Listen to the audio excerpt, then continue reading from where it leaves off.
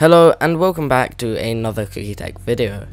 In today's video, I'm going to be teaching you on how you can make your very own automatic audio system. So before we get started, we're going to pick a instance. You can use your very own instance. For my case, I'm going to use the base plate. However, if you already have a game going, you can use your game. So just click on your game. Keep in mind, all source code used in today's tutorial can be found in the description down below. If you have any issues with the script, feel free to head to our forums, also linked down below, and ask there for some help. Okay, so now that we've loaded in, we're going to head over to Starter GUI, and we're going to create a brand new script. This script will handle loading a song, picking a random song, and playing the song. So we can click on Starter GUI, and then we're going to click plus, and then click on local script. I'm going to call this script sound system. However, you can call it whatever you want. I just think sound system is quite fitting. Now we're going to have to get the asset IDs of all the songs we want. So I'm going to put -- and this is just a comment, so the script isn't affected. It can't read the comments, it can't do anything with that, and we're just going to find a couple of asset IDs. If you don't have any asset IDs or you're looking for songs, head to View, Toolbox, mine's on audio by default, but you can head to Models, and then on the drop down you click on audio. Now I'd recommend using this filter button, and I would set the creator to Roblox, because Roblox now has a ton of new songs thanks to the new update. And then we're going to slide this along to 1 minute so we know it's a song. Then click on apply, and now once it loads in we have those songs, and then I'm just going to get a ton of song IDs, and you can do that by right clicking and then clicking copy asset ID. We're going to paste one in here, then I'm going to get another ID, and I'm going to keep pasting them in, making sure to leave a post.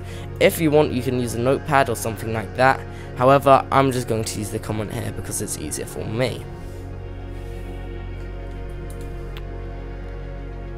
If you want to get the asset ID of some audio you found on the browser version of Roblox, just head to the audio of your choice. In my case, it's atmospheric waiting music, and then just look inside of the URL, and before library / and after / atmospheric waiting music, you'll find this number. It's not hard to miss, it's super easy to find, and then just right click on it, and then click copy. And that's how you get the asset ID of a audio in from your browser. Now we're going to head back to Roblox Studio, and then we're going to paste in all of the asset IDs inside of a variable. So it's all well and good having our asset IDs inside of a comment, but right now they're not inside of a table, so we can't randomly pick them. So we're going to define a brand new variable called songs. To create a variable, you just say local songs and then equals. This will mean that our asset IDs can super easily be picked randomly. So we're going to use our squiggly brackets. For me, they're next to the P. However, if you're on an American keyboard, it may be somewhere else. They look like this. And now I'm going to copy all the asset IDs from above. So if you have somewhere else, also copy them in. And now if I only want one song ID, we can just leave one. However, if we want to add multiple, we'll put a comma. Then we're going to paste our next ID inside.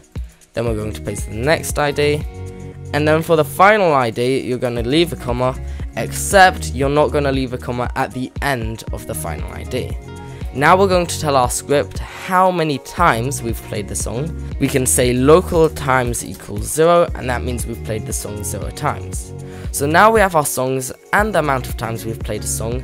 We want to pick a random song, so we're going to create a brand new function called pick random song. We can do that by saying local function load order.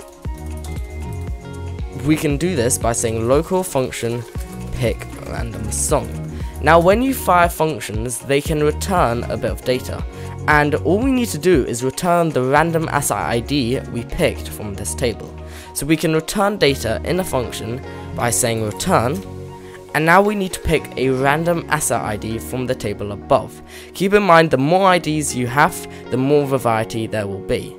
And to pick a random ID, we're going to head inside of songs. So this is the songs table, and then we're going to use our square bracket, and we're going to say math.random, and then we're going to put 1, and it's going to pick a random number in between 1 and then hashtag songs, the number of songs we have inside of our table. So for example, it could pick the first one it could pick the third song, it could pick the fourth song, it could pick the fourth song again. It's completely random. Now that we've got our random song, we want to load our random song into the game.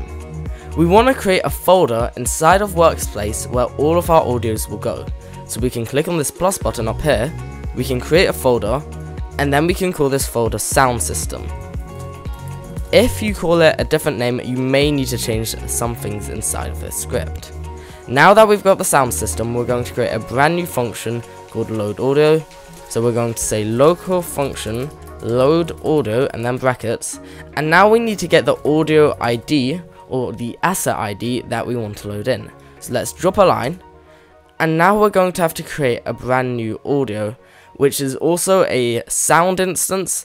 And to create an instance is just to use the plus button and then put in sound. It's very similar to that. So a new instance is essentially doing that, except we're doing that inside of a script. So we're going to create this instance by saying local new audio equals, and then like we were saying, instance.new. So it should look something like that. Now we're going to tell our script how many times. Now we're going to tell our script that we're playing a brand new song again. We can do that by saying times equal times plus 1. Make sure you don't use any functions like I did there. And now that will tell our script that we're playing a song again. And now we need to give our sound a unique name, because at the moment they're pretty unrecognizable to the script. And if we want to destroy and bring in new audios, we don't want all these audios piling up. So we're going to give the new audio we just created a specific name. We can do that by saying new audio dot name equals sound, and then we're going to concatenate it with the amount of times we've played the song. So it could be sound 2, sound 5, sound 10. And I'm just going to say dot times. And now that, the first time we run it, it will be called sound 1. Once again, don't use that function that I accidentally keep using. Then drop a line, and at the moment this audio, it's there, but it's not in any of the folders.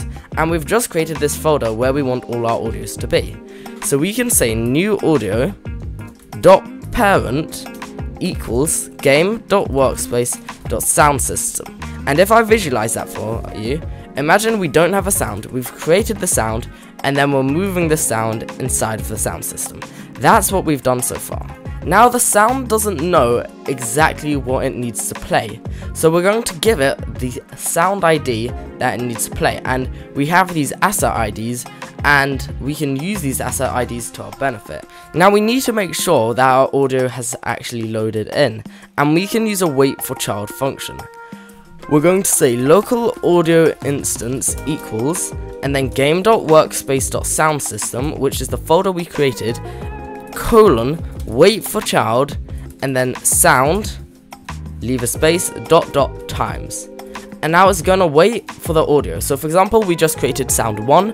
We need to make sure that sound 1 exists, so we're going to wait for it. Now we need to define the sound ID of the audio we just created. So right now, it doesn't know what sound to play.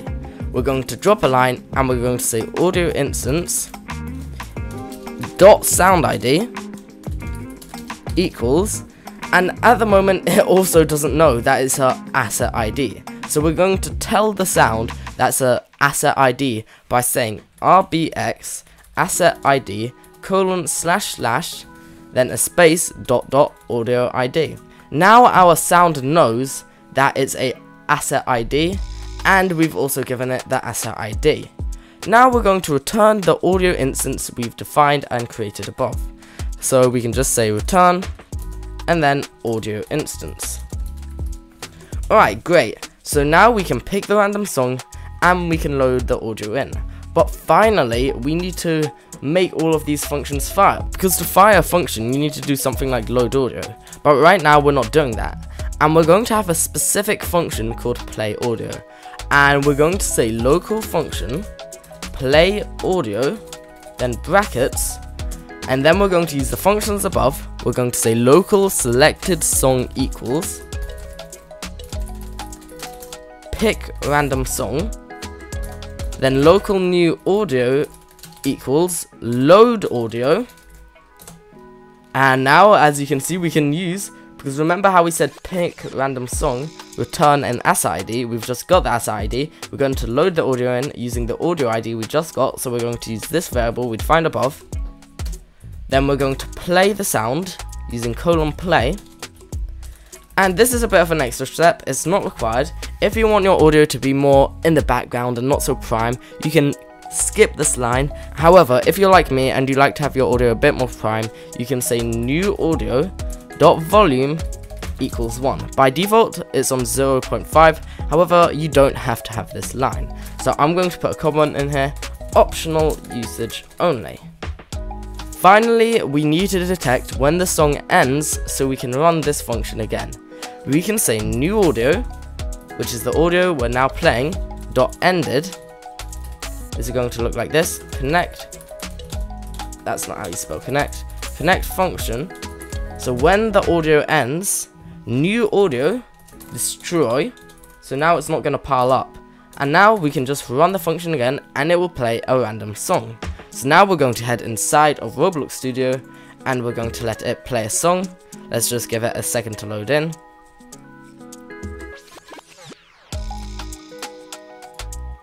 Okay, I can't hear anything at the moment, so yeah, my volumes. Let's see if there are any mistakes.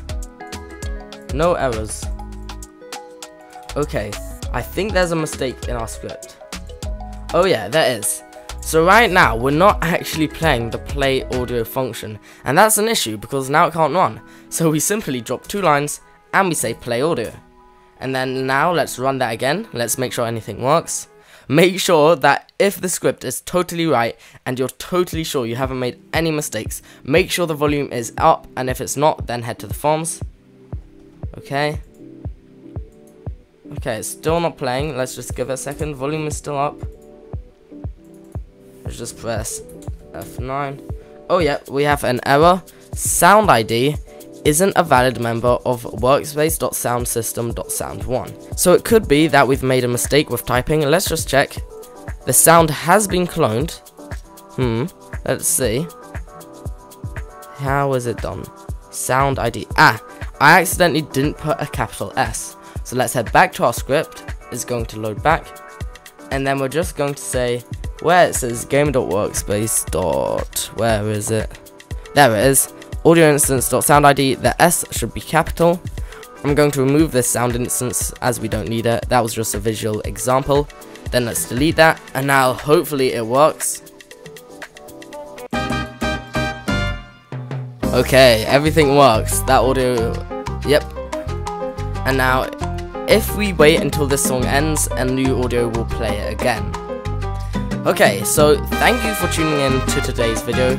If you have any issues with your script and you're 100% sure you followed this tutorial properly, head to our forums on forums.thecookie.dev. Link will also be in the description down below. Thank you for tuning in. That's all from me, and bye bye.